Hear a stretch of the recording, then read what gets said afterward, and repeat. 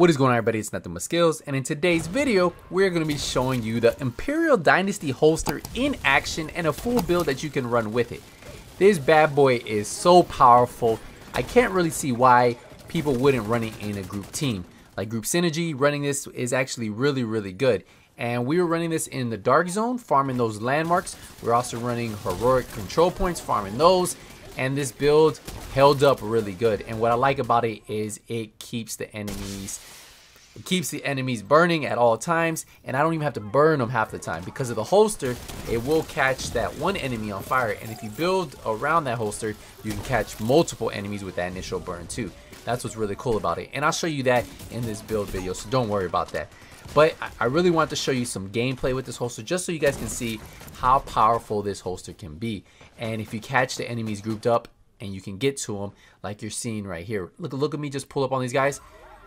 Caught 3 of them on fire, and it's only supposed to catch 1 on fire, but the way I have it built, it really shows the true potential of this holster, not only in PvE but also PvP. Yes, you can use this in PvP, and status effects are a little powerful right now, so that's what you tend to see a lot of players running, and that's why players are even making counter burn builds. But for some reason with this build, you can even counter their counter, and I'll explain that in a second. But yeah, we're actually, if you look right here, these are 2 players right here. As soon as I get the bleed on them, the burn, there's no way they're making out of it, right? Even though they get me down, they're gonna go down, and then my teammates were able to finish them off, and they're able to revive me. But let's get into the build itself, right? Let's dive into the build so that way you guys can see how this build works. Now, if we get into the build, you're gonna see that I am running the firewall, right? The firewall specialization, and you can either run this or you can run the the survivalist specialization.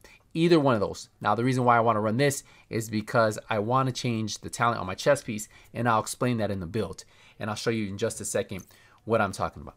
So for the mask, we are running a 3-piece China Light, so we get that 15% explosive damage, 10% skill haste, and 10% status effects. I have 1 skill tier. I have 10% status effects here. I have 12% skill haste, and then I am running 11% skill haste. Ideally, throughout this build, that's what you're going to be paying attention to. You're going to see a lot of status effects, a lot of skill haste, because the build's all built around status effects. So if you can have higher status effects and then you can have them come back sooner, it's a win-win, right? So that's how you want to stack for this build. If you can fit a golden gear on there somewhere, if you can fit one on there, then you can throw this on there. The problem with these are that they always roll, there's always an armor roll for the core attribute. So that means you always have to roll the skill tier, which means that you would have to get a god roll status effect or skill haste. But let's get into the chest. The chest, we are running a 2-piece wyvern, so we have the 10% skill damage, 10% status effects. We have 10% stat effects rolled on there. I would like to get rid of the skill damage for skill haste, and then for the skills you want to put skill haste. So that's what you want to go with. For the talents, I have explosive delivery. This is where I would like to have unbreakable, because if I'm running firewall, when my chest breaks, it catches that person on fire. So it's just more fire being applied to the enemies. So yeah, right now the explosive delivery doesn't hurt the build, but it's not improving it. Now for the holster, yes, the Imperial Dynasty holster. And the reason why we're running this is because Dragon's Glare. When in combat, it applies burn to an enemy closest to you within 20 meters. So if you saw at the very beginning, when I ran up to a doorway, the enemies come out and they're all burning initially. This is because of Imperial Dynasty, right? Imperial Dynasty does this. But what Imperial Dynasty does, it only allows you to burn 1 enemy. And my backpack talent's gonna let me do that. So then what we do is we have 1 skill tier on here. We have status effects and hazard protection. This always rolls like that. So ideally, I'm just looking for a holster that has status effects maxed out, and I'll be happy with it. I don't even need the hazard protection to be maxed out. My goal is to get one that has status effects maxed out, and I'll be happy. 8.3 isn't horrible. For the second piece of China Light, we do have 1 skill tier. We have skill haste and skill status effects. As you guys can see, this isn't even the best knee pad, so I can definitely improve on this build by getting a better one with better status effects and better skill haste. So I don't have a better status effects roll just yet, but when I do get one, then I'm going to fully max out the status effects on this one. For the gloves, we have our second piece of wyvern with skill tier, 12% skill haste, and then we have status effects. I love these gloves because they are god roll. Look at them, fully maxed out. Now for our backpack, this is where this build improves on, because we have a China Light backpack, which goes skill tier, skill haste. We have status effects. I put a mod on there for skill haste, but we have the talent Creeping Death.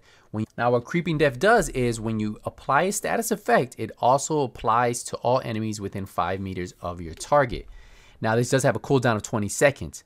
But you remember when I showed you that clip that I rushed towards the door and all those enemies got on fire because of the Imperial Dynasty holster, when it's only supposed to have one? This is because of Creeping Death. You see how they were within 5 meters? So it spread that initial fire, causing a bunch of confusion. The same thing right here. I called in the nearby enemies. Look how it triggers the Imperial Dynasty holster. They're within 5 meters, so 3 guys versus just 1 get caught on fire.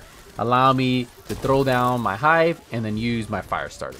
So that is just something that you guys should really look to adding to your build. Creeping Death, probably one of my favorite status effect talents in the game at the moment. Now if we get into the skills, I am running the Stinger Hive, and that Stinger Hive has a refill speed of 3 seconds, charges 14, the range is 11 meters, 50-second duration, the damage is 641k, and the PvP damage is 100,000. This is tier 6, so I get those 6 charges, 60% damage, 30% range, and then the plus 420% health. Now I pair this up with the fire starter. I have 7 shots. Now the cloud radius is 3.9 meters, almost 4. Cloud duration 20 seconds. We have damage of 517,000. The burn damage is 258,000. Now the burn damage, the burn duration lasts for 13 seconds. Now for PvP, it's 517,000 and the burn damage is 41,000. Now whether you use this in PvE or PvP, it's pretty much going to destroy everything. Now, I mean, maybe not those heavy tanks, but look at this. These guys are a heroic landmark. These guys come out of the door. I ignite it, and you can just see the Stinger Hive going off, then burning, and it's a wrap, right? Look how fast we clear out that doorway right there. Now, the reason why I do run the firewall is because it does have some really good perks right here. It has the one that gives you 20% burn duration, right? Then it also has the med kit. Your armor kit recovers 200 armor and 200 health over 10 seconds. But what I really like is this talent where you apply burn to enemies within 5 meters when your armor breaks. So if I put unbreakable, it's amazing. Now, one thing I do want to show you is the fire starter pistol. Now, this pistol only comes with the firewall, but look at this. Damaged enemies lose 50% burn resistance for 5 seconds. So whether somebody, if you can use this in PvP and somebody has 100% burn resistance, if you hit them one shot with this and then apply the burn, they're gonna burn because they only have 50% versus the 100%. But there really is no wrong specialization you can run. A lot of times you'll see me with the survivalist. As you can see, I have the crossbow on my backpack, which means I am running the survivalist specialization for this clip right here. And a lot of times I run that because remember, enemies take 10% more damage when they have a status effect. So when I apply that status effect, my teammates are going to get that 10% extra damage towards them. Also, I have a med kit that heals my whole team. So there's a lot of benefits of running this. But whatever way you decide to run it, that's really up to you. I'm just letting you guys know, you guys should probably invest in farming for that Imperial Dynasty. Now remember, this drops from the 2 cleaner boss missions in New York City. So there are 2 of them.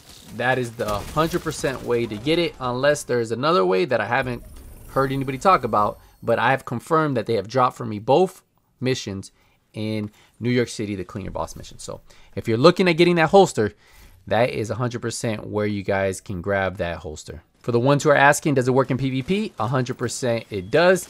You're going to see in just a second. I'm going to farm this landmark. Somebody calls out there's a rogue. I come around the corner, right? See, I see goes rogue. I come around the corner, and you're going to see him go on fire before I even light him up. Look, you see, he catches on fire before I even ignite my fire starter.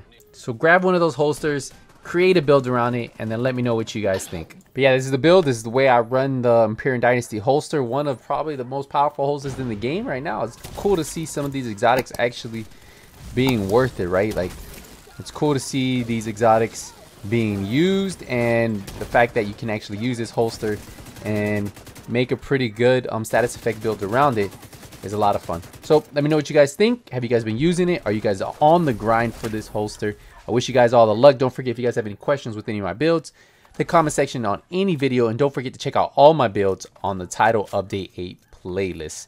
That's where you guys can find the build playlist. Thank you guys again for all the support, but until the next Division 2 video, Nothing But Skills is out.